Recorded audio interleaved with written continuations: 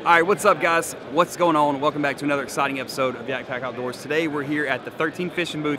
And you know, we've got somebody here. He just some stranger. I walked by the booth and he was like, "Hey, do you want to see these new frogs?" And I was like, do you know how to fish?" And he was like, "Yeah, kinda, somewhat." No, I'm just kidding, guys. This is Gene Jensen, aka Flukemaster on YouTube.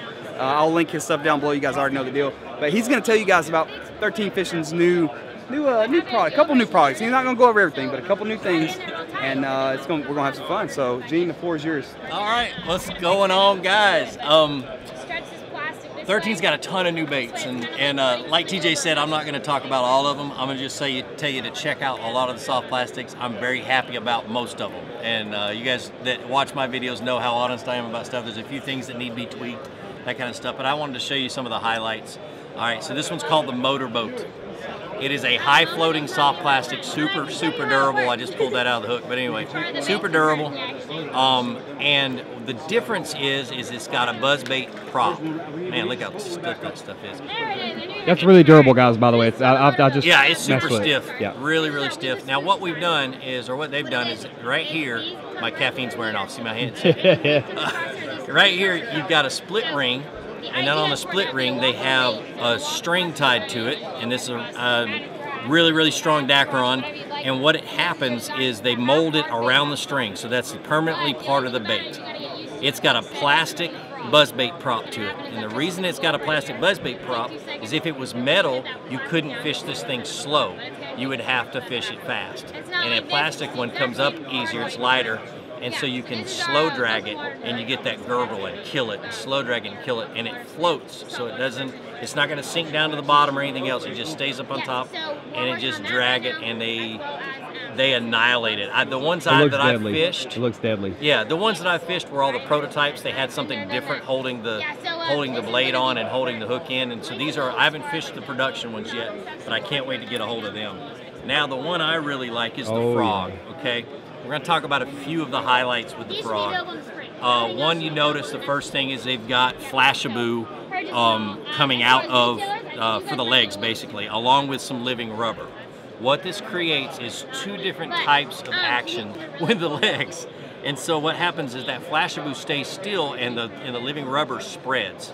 And so you got the action from, it just looks different. It's one of those things they just look at it like, come up and test it out. They're just really inquisitive anyway. Another thing you'll notice is there's no weight back here.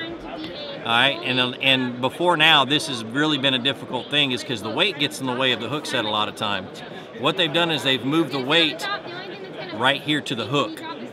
And then from the weight, you notice right here we have some heat shrink. For years, one of the secrets that I have for topwater frogs is I've been wrapping that part of the hook with braided line. And that accomplishes two things. It plugs the hole, but still allows the air to escape when a bass bites, and it keeps your hooks from being torqued out on big fish. A lot of the frogs, and I fish a lot of different brands, if you don't do that, if you don't wrap them with braid, you get a big fish on, it will torque that hook out and it will gain leverage and be able to pop that frog out. And that's why a lot of times you lose those frogs. Well, by adding that super tough heat shrink on there, what it does is the same thing. Plugs the hole, holds your hooks together, gives you a better hook set. They've opened up the gap a little bit on the hook. They've shrunk, the distance between the eye of the hook and the back of the hook is a little bit smaller than what I'm used to, and I haven't tested out whether that makes a difference or not.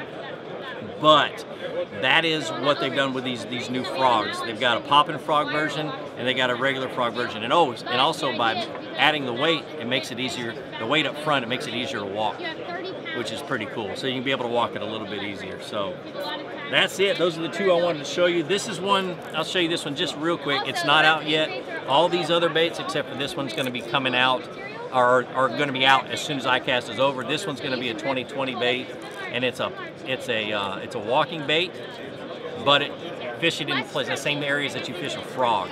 So they got a little bit more tweaking to do to it and stuff like that. But the guys that are testing it on the water right now are wrecking them, which is amazing. And I got one of my buddies is testing them up on Lake Chickamauga, and he's killing them on chick right now. So you'll see more about that in the future. But that's the kind of stuff we got coming out with 13 Fishing. The new soft plastics are really cool.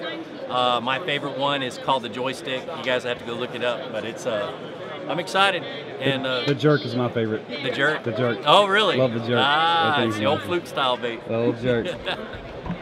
All right, guys, Gene, I appreciate that. All right, guys, Gene Jensen, AKA Flukemaster. So I got a question for you about TJ. Should he give me my bona fide kayak back, or should he keep making videos in it? That's question of the Leave day. a comment down in the description. Question of the day. Question of the day. All right, hey, these baits. I don't know what's going to be my favorite. I assume it's probably going to be the frog right here. Yeah. This, guys. So in about 4 weeks, I'll be up in La Crosse, Wisconsin, and I'm going to put these to the test. Absolutely. And I guarantee I'm going to lose about 10 of them to a pike. I don't know. Look, I don't know. He might have mentioned this. One is a popper and one is not. Yep. What? Yeah, one's a popper. Oh my goodness. All right, and the Gene. popper's easy to walk. For a popper, it's pretty easy to walk. That's my favorite fish. Yeah. Gene, I appreciate your time. Yeah, brother. And we'll catch back up here soon. Thanks again for watching, guys, and we'll catch y'all next time.